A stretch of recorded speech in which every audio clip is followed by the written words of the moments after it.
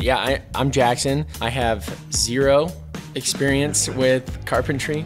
I studied at a school for historic preservation in Boston and learned about how things were built, 250 years ago. There's a long way to go. I'm nowhere near the top. Not that I thought I was, but there's so much more to do out there.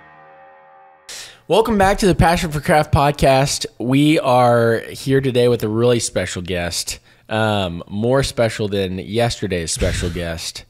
I know that doesn't mean anything because that yesterday means like 12 episodes ago. But here we are with Richard, the one, the only Finished Carpentry TV. Richard, we're glad to be here. Thanks for having me on. We're glad to have you on the podcast. We're excited to interview you. I got. Let me take this. So, formalities aside, yeah, I wanted to jump into this. So this is my idea because I've been watching Richard squirm and struggle ever since the Dan Parrish episode, where Dan laid out, his business model of building a team of carpenters, and he's got 80 or 90 or 100. It's ridiculous, business he's built there. It's awesome. But I think that you were impressed and encouraged, I think too, that you could control quality and have a big, carpentry company, because I think the words you said, big is worse or whatever you said. I don't remember. Yeah, where there's people, there's poop. That's the so more people, more poop. So like you were basically saying that when you get too big, you lose control of quality, and so I've heard that. Yeah. And so, but Dan's got this business where he's actually training and doing other things. It was enlightening for everybody, and I think the light bulb went off in your head. There was like, well, wait a minute, maybe there's something here. So I have since that time watched you kind of talk about, I want to hear about that journey. Well, and not only have you watched him, but you have pushed and prodded him like an experiment rat and, been trying to. Well, and so. Yeah. He's like, so Richard, what do you think about what Dan's doing? So there's truth to that. And here's why. Because I went to a client's house that he had worked at, and we were talking about who was going to man the job, and I said, well, Richard would probably come over, and he goes, oh, the YouTuber? And so it was bugging. It was a bug to me because I know he's a fine craftsman. I know he knows what he's doing, and their perception of it was, oh, the YouTuber? What's up, guys? We're here today. So I know your videos aren't like that. I'm just like, they're way better. Make sure you like and subscribe. No, I actually never say that. Today we're pranking the homeowner. We're gonna put the moldings in backwards and see if they notice.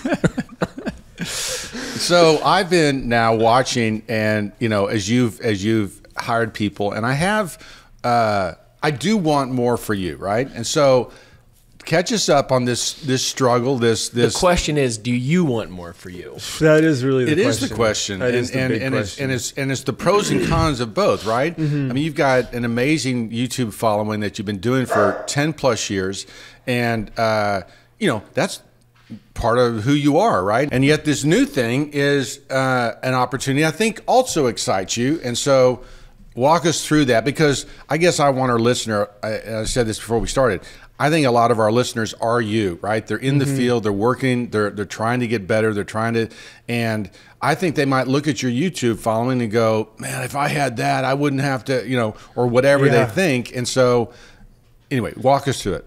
Yeah, it really is the question that Jackson said. It is really, do I want to do what Dan Parrish is doing? And when we left off talking to him, I was like really in a storm of like, what do I want to do? It's I could do anything, like I could do whatever I want, really. It just depends what route and how much work I want to do. And I think I decided, just because I feel like I am in a unique position with the YouTube, that I probably just want to stay a little bit smaller. Like, I don't want to be the next Dan Parrish. Right. Like that's a lot of responsibility, and it's not something I don't think I ever want to do that. I think I do like to do the work. I like to be in the field. I like to have my hands on stuff. I don't like administrative stuff. I don't like managing people. Which that's a lot of. Yeah. I mean, if you have like 100 people you're dealing with, you're basically a man. I mean, you probably could hire someone to manage it, like, you know. But you're right. There's no longer work in the field at that point. Yeah, and I like doing that. I kind of consider myself, honestly, you may laugh, but I consider myself like an athlete because what we're doing is physical. Right. It's talented, it's skilled, and it's harder than even sports sometimes, like climbing around scaffolds, like climbing up ladders in the heat, like. Totally. So part of it is like I like that I kind of see myself as an athlete, and I'm like, cool, and I love tools. I love working with tools. Anytime I have to go and do like a quote or some kind of bid or paperwork or like a W-9, anything I absolutely hate it. Right. Like as soon as I sit down at the computer, I hate it unless I'm editing a video.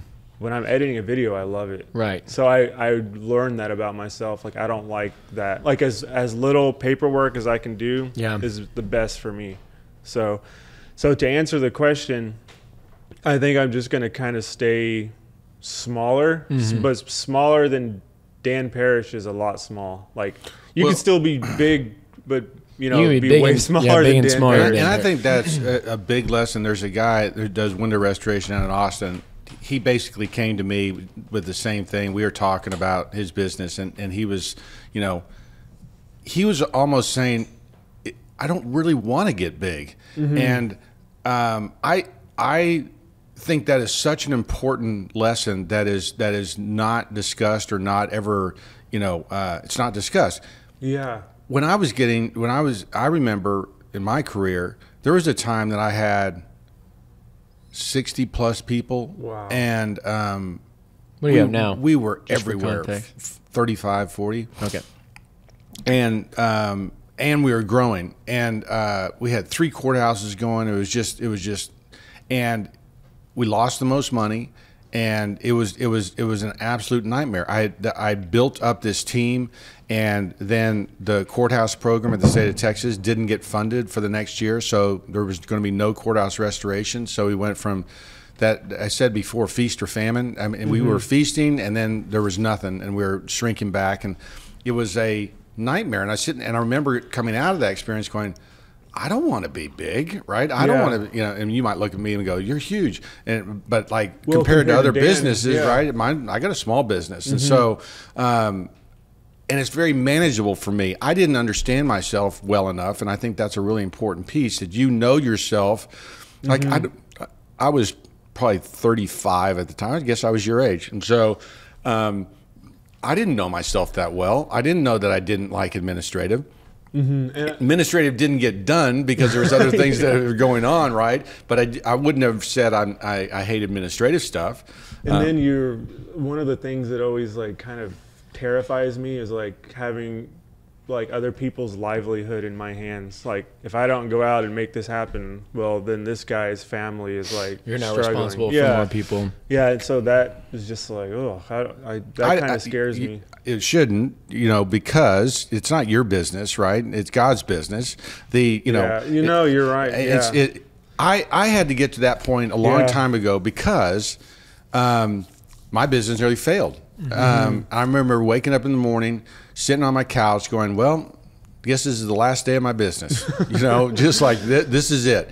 And of course made it through that day. And I think the next morning I did the same thing. And this is the last day. And it obviously wasn't the last day. And from that time, I feel like the Lord has carried me through so many, you know, bad times that, you know, these are his people, you know, this is his business. He can do whatever he wants with it. I agree. And so totally agree. I know you do. And so it's just like, that's how I don't look at that. I look at this as the faith of the mustard seed, and this tree, this largest plant has grown. It's supporting all these different people, and that's all him. And it's not me. And I still pray for my people, right, every day, right? Just say, bless us, you know, help us.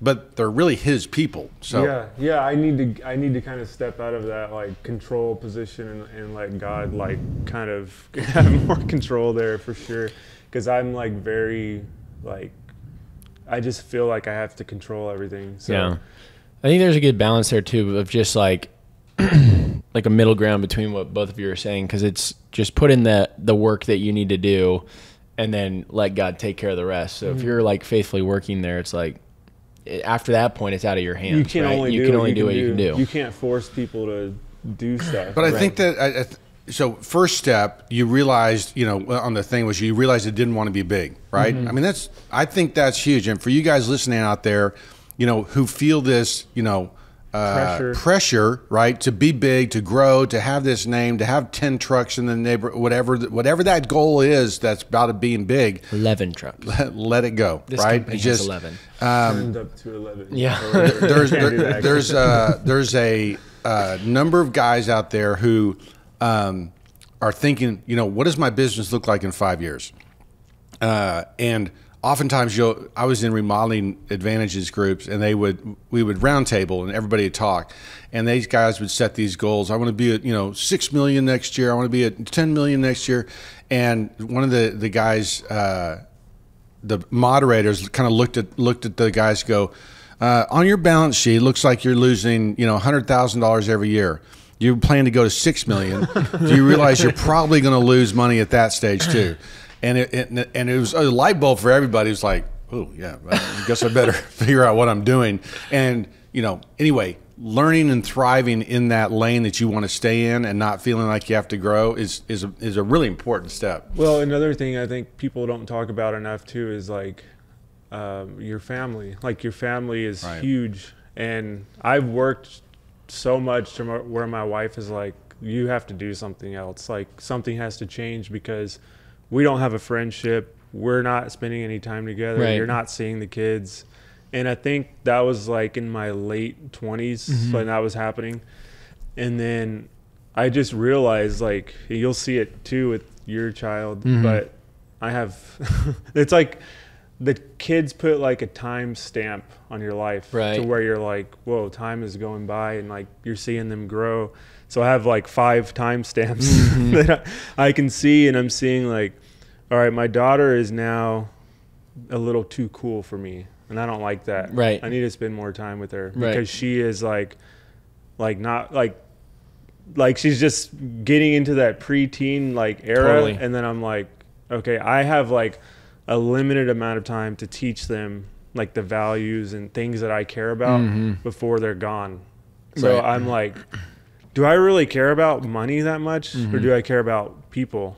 And to me, like the guy who's like, oh, I want to be 6 million. I don't want that at all. I actually would rather not be wealthy. Yeah. Like I actually pray like, Lord, don't give me like mass wealth, but also don't like give me poverty, because there's like a proverb about that, just give me convenient for me. Right. So I can stay focused on what really matters. I don't want to be like the next, Jeff Bezos or you know what my deal is on that? I just say, daily bread.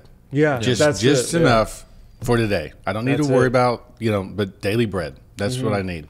Yeah, because it keeps you humble. You're like, and I saw it in myself when I'm making more of an income. I kind of like change a little bit. I'm like, oh, okay, I got this. And then like when you get cut back a little bit, God's like, hey, let's remember who's in charge here. Like, money has a funny way of making you think you're smarter than you are. Yeah. And so, there's a lot of clients who have a lot of money who will talk down to you a little bit because they think they're smarter. Look at what I've done. Look at my career, right? Yeah. Look.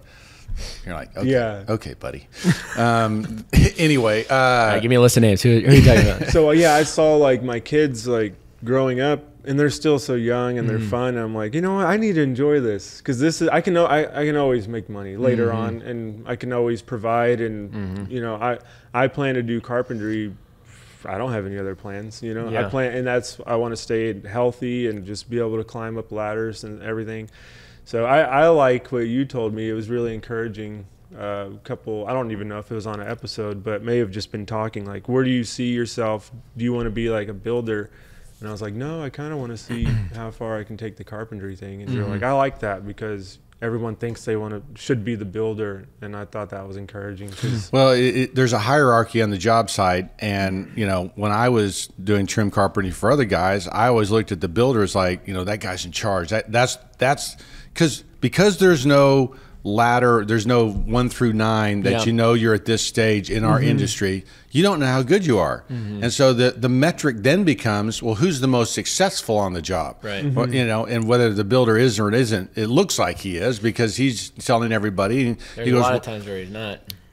most of the time he's not. Okay. So there becomes, the reason I was saying that is because I didn't want him being envious of my job, you know, as the builder, because there's a lot of times, especially when the business wasn't going good, I said to Chrissy, I just want to put my tool bag back on and go back out. And I had the most fun when I was building and making things in the field. Yeah, it is fun because, like, as much as I like dealing with people, I do like talking to people and having conversations. Right. When I'm working, I just like to throw headphones on and just get in the zone. Zone in.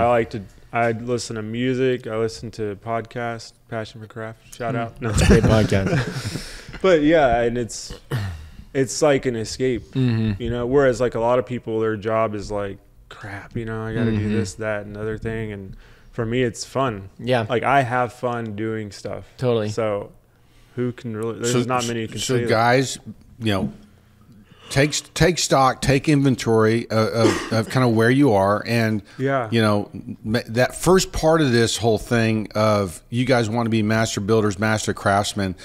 One is knowing which path you want to go, but two, it's staying in your lane and, you know, being content with that decision. And so size is not everything. Envy is the worst, I think, because you look at other people's whatever they got going on. Like I could look at Dan Parrish and be like, dang, like I want that, and like, you know. Well, when you're young in your career, okay, again, we end up putting these metrics in our lives to see how to judge ourselves. Are we performing? Am I doing well? What am I successful? You know, you look at YouTube subscriber numbers. You look at, you know, dollar volume. Look at, you know, other things and other people around you, and you're all, you know, bigger number, better person. Where do I stand? Well, you know, am I good? Am I, you know, and so another metric is, you know, that, you know, I want to be the builder. I want to make more money. You know, I want to have this many guys, and bigger number, better person. It's just, we need to do inventory and to make that decision. You know, even if your decision was to get bigger, it's great that you see yourself clearly and you can make that. Yeah. And we're sitting here, you know, saying, you know, we're using my perspective, but if by all means, if you're out there listening and you want to be the next Dan Parrish, go for it. Yeah, like nothing's stopping you. If you're that type of person where people thrive on that, you know, I think we talked about when we were talking to you thrive on building things up. So, you know, you may be a little bit more inclined to that than me, you know? Yeah. So you mentioned the YouTube, like looking at the YouTube subscribers, like, I mean, I guess on social media that's a metric, but I don't think it really means anything. Well, I think it just, you always give me, let's kind of pivot here one way, because one side of the thing was deciding who you wanted to be. The other thing is you're juggling the YouTube thing, right? It's been part of your life. And like, one, to the listeners out there, should they have YouTube channels, right? Should they be trying to grow them and doing stuff? Well, I think I was in a really unique position, and I'll explain why. Because when I started on YouTube, I didn't start to gain subscribers or get views at all. I was 22 years old, and I looked real dorky. I'll show y'all a picture. I mean, he looks exactly the same. Well, I look even more dorky than I look now. And I would go, I mean, I had my own business. I would go into people's houses and say, like, yeah, you know, what do you, I was doing crown a lot because the guy that I worked for, I don't know how far back we want to go, but the guy that I worked for was doing crown out in Phoenix. I moved out to Phoenix for a little bit, but yeah, he that was his whole business, crown, and I kind of copied it. My company is called DFW Crown Molding, kind of a weird name. Like, I don't know why I didn't choose. Well, I know why I didn't choose like carpentry or something, because I didn't know really anything else.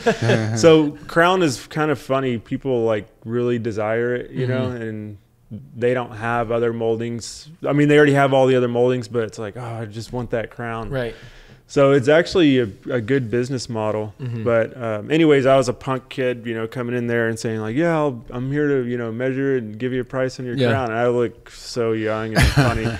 So I was like. But you didn't start your YouTube channel for, Oh yeah, a couple with of the years. goal of subscribers and things like that. No, the YouTube channel was John brought his camera one day, and I was doing something alone, and he's really into videography and all that, and he was just shooting videos of me doing it.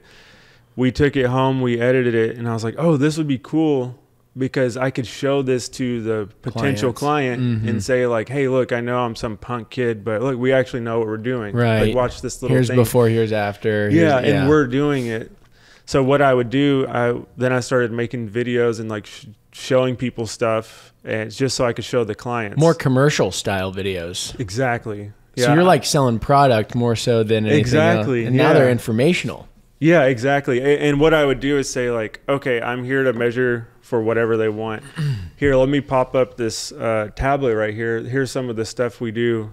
Just look at that while I take my measurements. So they're like, oh, okay, like they're kind of intrigued by it. And then since I'm the one that's actually totally hypnotizing your client, you pull this little lap screen up, look at the twirl. And then you come back and they're like, yes, Mr. Richard, what do I do? Well, maybe, but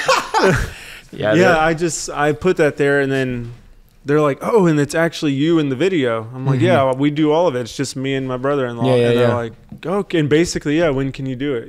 When can you start? And so it really sells them.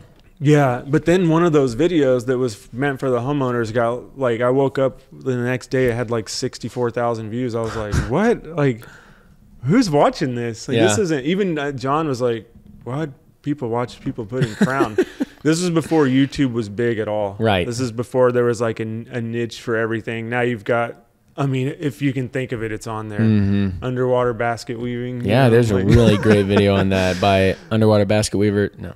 Well, when YouTube was first starting back then, if you had a niche thing, I mean, you were going to blow up because there wasn't so much saturation of people like, hey, look at me screaming for. Now I think people are just worn out. Like, people are just so like sick of just being screamed at for attention. Right. Whereas back then it was like, oh, look, there's a molding guy. Well, look, there's a painting guy. I think there's been like an actual change in the YouTube model, and it's more people are looking for quality content now instead of just the thing that they know of. Yes. Because it was like what you're talking about is like, oh my gosh, there's a crown molding guy on YouTube. There hasn't been that. There isn't that. Yeah. This is the only crown molding guy on YouTube. And now it's like there's 56,000 crown molding guys on YouTube. Exactly. And now it's like, who's got really helpful things, or what applies to me? How can I relate this to me? And now you're kind of competing video quality. It's got to be 4K audio quality, and then also your work that you're doing. So going back, there was no other crown molding guy. I was the one. So that's why I'm saying I was in a unique position. It could have been whoever's listening to this. If you started your channel, then it would have been you. I mean, I really believe that. Well, you would have had to have a work ethic. Stuff, but there was nothing special about me. There's nothing special. I just hit it at the right time, and that's pretty much it. But to your credit, because you're playing it really humble, but also to your credit, you have adapted with the times and started making more applicable content. But let me go back. I agree. Quit complimenting. Let me talk about this. You didn't. The point is, you didn't start to do the build views. You were doing it almost as a marketing tool. Yes. How long was it before the views thing started? That's a good question. Happening. I mean, it blew up. It was probably like a year. I remember YouTube sent me this thing that was like, hey, now that you've reached 1,000 subscribers, you can be a partner and we can put ads on your videos. And that's when I was like, I hate ads. So I was like, I don't want ads on my videos. Forget you guys. So I just ignored the thing. And then I watched these fishing guys, these bass fishing guys.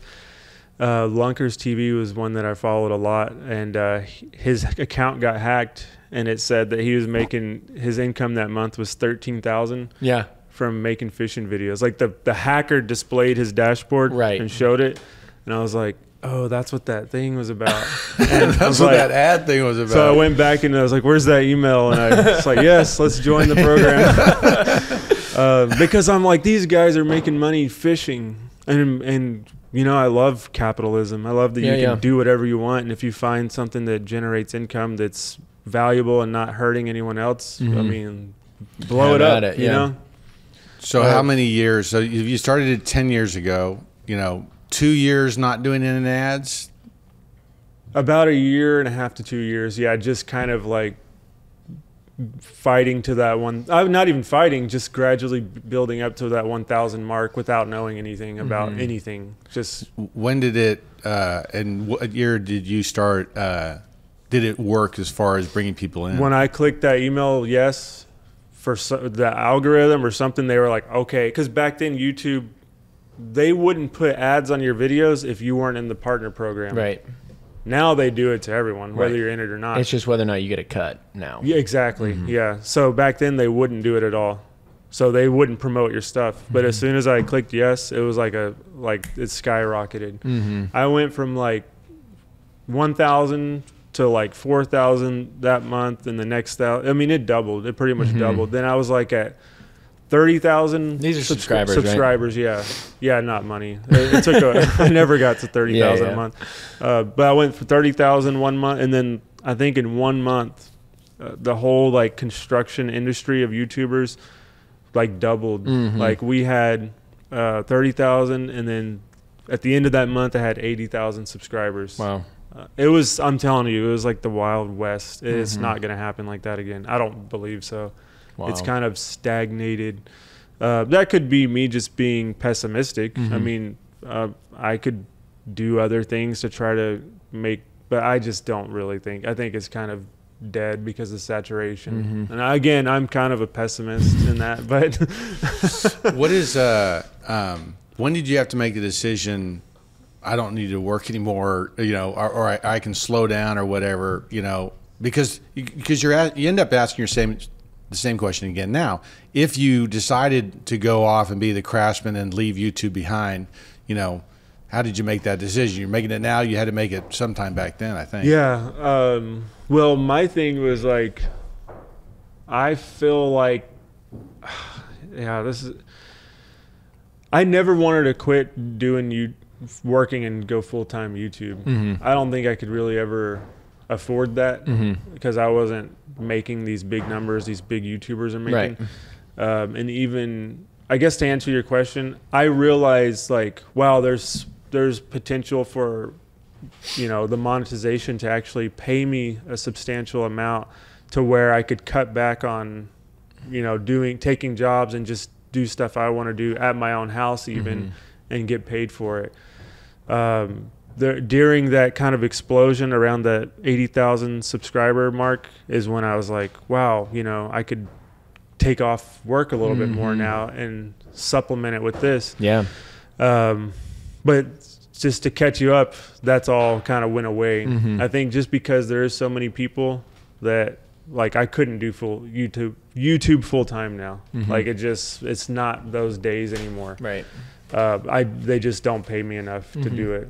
So, but what I found though is that I don't think I'll ever quit doing YouTube. I think even if they said, hey, we're not paying you anything, like just cut you off completely, I still want to do it. Right. Because I like doing it. I like documenting and making stuff and then looking back and saying like, whoa, look how far I've come.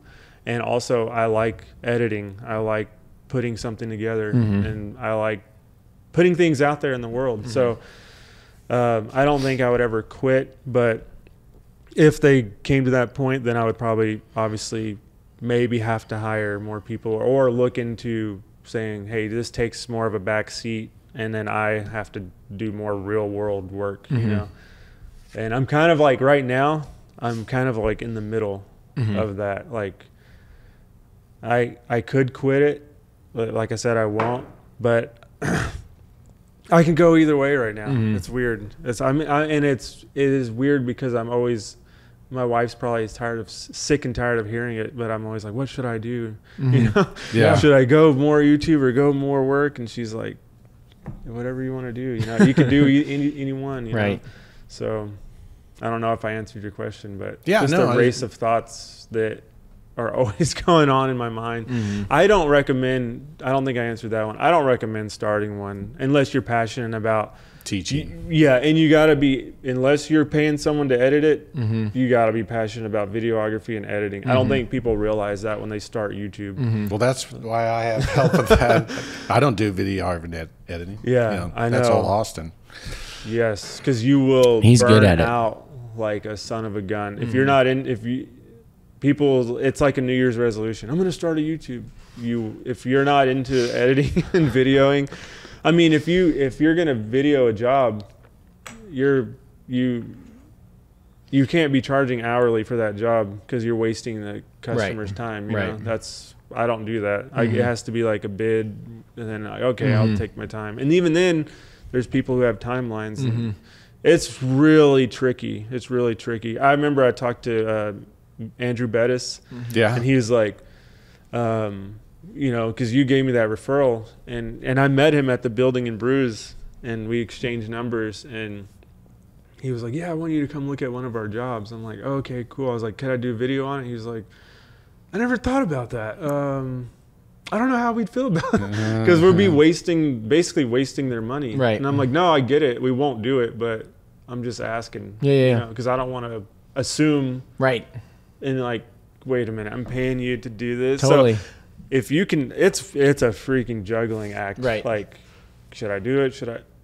I don't recommend it, honestly. That's why you see a lot of guys doing stuff in their shop. You don't see a lot of field videos. Right. There's some guys out there doing it, but you got to work those details out with the people who are in charge. For sure. So, one thing you were asked about earlier, and I think we got on a really good YouTube tangent there, but I'm curious with you hearing from Dan Parrish about his like 70 or 80 guys that he's got on board there.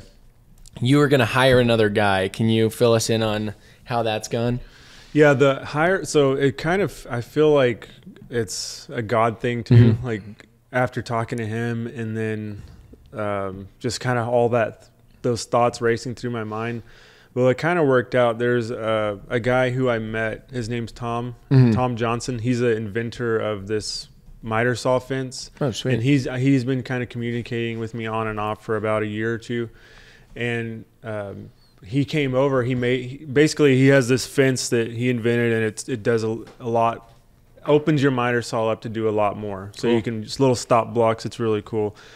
But he's like, hey, I want to make one for your Makita saw. And he's local in Arlington, and I'm like, cool, you know, I would love one on the shop saw because I have one on my field saw. Right. So he comes over to my house, and you know, we're setting it up and stuff. He's like, hey, if you ever need help, you know, I'm kind of semi-retired. If you guys ever want help with something, let me know. And then it was kind of like right before we talked to Dan. Yeah. And then I was like thinking like, man, like Tom could really help us. You know, he's been doing trim carpentry for 35 years. Wow. He's such a humble guy. He had his own crews he was running. He said he had up to 15 guys. They were doing stuff for Village Homes, and I think you even know he's met you before. Name, yeah. And he's such a great guy, like such a humble guy, to where I was like, yeah, can you come help us out with some stuff? Yeah. And he's like, yeah, you know, where do you need me? And that's a cool mentality. yeah, and it works out really good because he is retired and he likes doing it, and I see myself in him. Like I see like I like doing it too. You know? Yeah. And he's like, I'm not like a business guy. I'm not a money guy. I just like to get my hands on stuff. Yeah, and yeah. I'm like, I like that. You know, that's how We're I kept feel. from the same club. Yeah. Yeah. Same values. Yeah, and we need people like that because we can't all be business guys. Who's going to do the work? Right. You know? Well, so I'm curious, with the addition of Tom to the team, you feel like he's been a massive help, right? So Tom is one of those guys that I would consider a master. Like a master trim carpenter. Yeah. Who has been doing it so long that he looks at the way that us younger guys are doing it and says, and basically takes us under his wing as an apprentice and says, hey, let me show you a better way. Because I was beating my head against the wall for 5-10 years doing it this way. Right. And then some other guy showed me this, and this is how we do it. And some guys like that, like Tom, he's like an engineer. Like he has like an engineer's approach to it, which is very helpful when you're doing carpentry or any building, because you really, I think the key to being a master is like thinking 10 to 15 steps ahead of what's going on. I mean, think about Vosil carving. How many steps ahead are you thinking when you're making that shave, gouge or whatever? It's like you're seeing this thing already. I don't know, going down a rabbit trail. But yeah, Tom's great. So when we were talking with Dan, I remember you were saying, I don't want to waste the money on some of these bigger jobs hiring an nincompoop. Sorry, you said apprentice. Just hiring an entry-level guy and then trying to train him up. Because you're working on higher profile jobs now and y'all's team has grown and developed and is bigger. And one of the things Dan had said was, what if you would hire a guy and then you do one of those older, like I say older, the jobs that you used to do. Yeah. And then like maybe it's like a lower level job, lower impact, a little bit more room for mistakes, not taking people's money, but have you considered doing any of that just after the success you've seen with Tom? Or are you just looking for A-listers in the architecture world? I mean, ideally it would be, A-listers, but I'm not against going back and doing Training other things. Yeah, or even just doing it myself to make an income to pay the bills. Because you could send Tom and John on to go do X big job that you're working on, like if it's a whole job or if it's another big job that you're doing. And they go take care of that, and you're training a new guy. Yeah. I mean, it could be good YouTube content too, but... Yeah, and the other thing about that, having a third person, it has freed me up to go do a couple more things where I can say, hey, if, usually it's going to take all three of us to do the current job that we're on. Yeah. But, like, there's been days there where it's been like, hey, this task is only going to require 2 people. I don't need to be there. So then I go off and I do something else, whether that's... editing, that's mostly what I've done. Like while they're there doing it, I've edited. Yeah. So it's kind of like, it's a crazy balancing, juggling. But yeah, I could go in and take some of those, not as high profile jobs and do really good at them and have train up a guy to learn that for sure. Because that's where I learned. That was my training ground. And it would be, I mean, I know I just said it, but it really would be cool content because you could train up a guy and be like, okay, hey, look what, like if you're with me on a job, look what Jackson just did here. Well, this is terrible. You should definitely come with us for real. Be fun. Yeah, before you go off to North Bennett Street, that would be fun if you came with us for a job or something. But another crazy thing is my videos at those kind of like basic jobs do really good because there's so many people who have those situations. Totally. Whereas like a lot of the not a lot of people are restoring a Palladian window. Yes, exactly. Exactly right. Palladian. Yeah. What did you say? Palladian. That's what I said, right? I said Palladian. Palladian. Sorry, Plutonian window. Exactly. Yeah, so I have options, and it feels good. I can go. I'm gonna just basically, if you're asking like, what am I gonna go in which direction? I'm gonna go in all these directions. Cool. I'm gonna go with YouTube. Do jobs with Brent, do jobs with homeowners if we have time, maybe I'll bring on another person, but I don't see us, really getting past 10 people. Yeah. Like that would be more than I would want to deal with. Because then that's 10 jobs worth of paperwork or 5 jobs if you got 2 per job, but yeah. Then you got to start hiring administrative people, and it's crazy. It's all in what you want to do. Right. It is. And how much time you want to spend after work doing stuff. True. It's crazy. I guess I'm just thinking of the guy out there that, what should my business look like, is going to enjoy hearing what he just described. And so I know. So I'm sitting there, how do we encourage that guy? I think most people are not going to be YouTubers.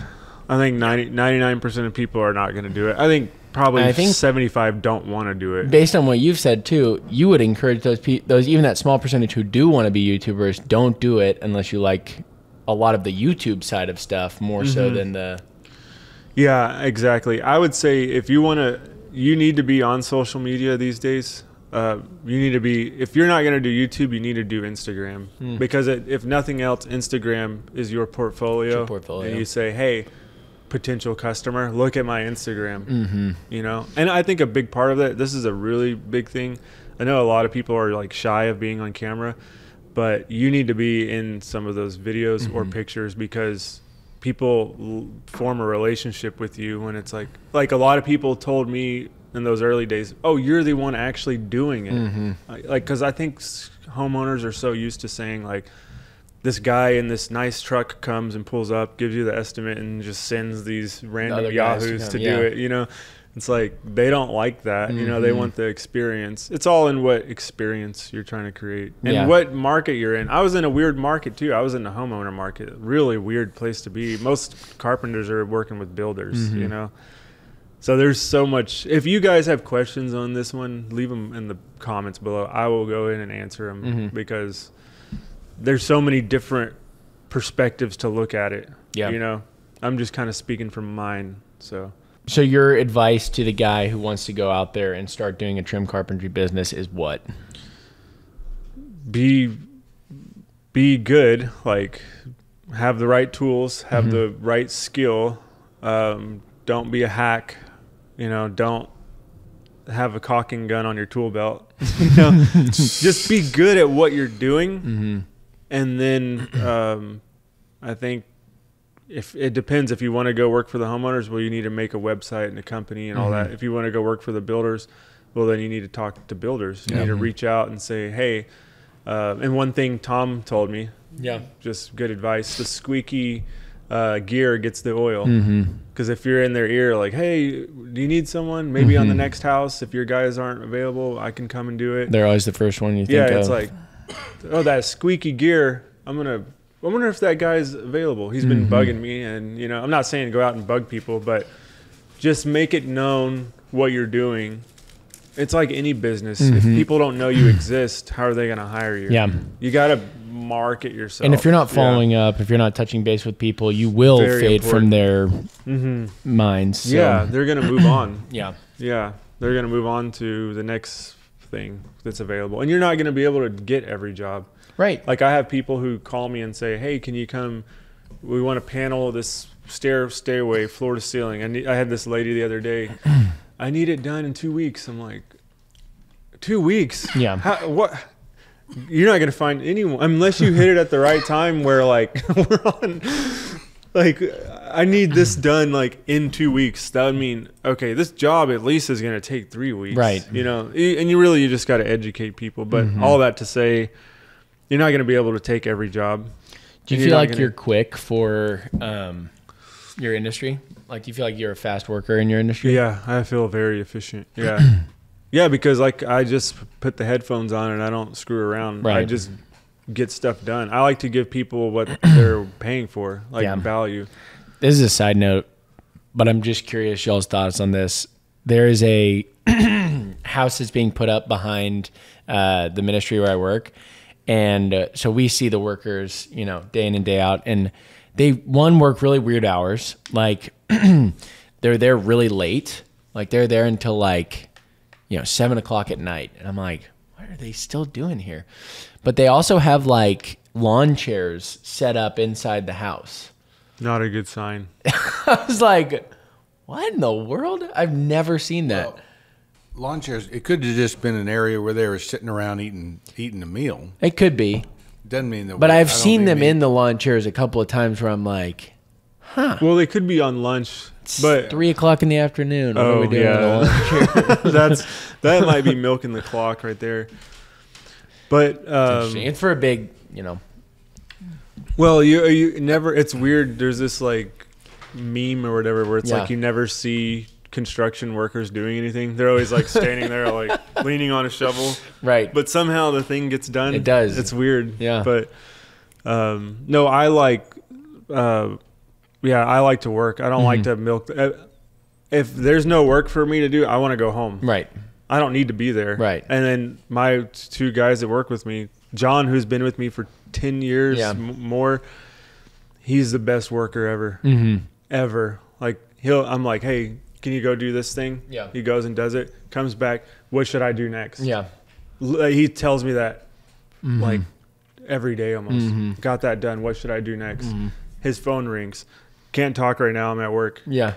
What should I do next? I mean, it's crazy. I'm like so blessed to have. Yeah, That's awesome. Yeah. Never wasting time. Giving me updates.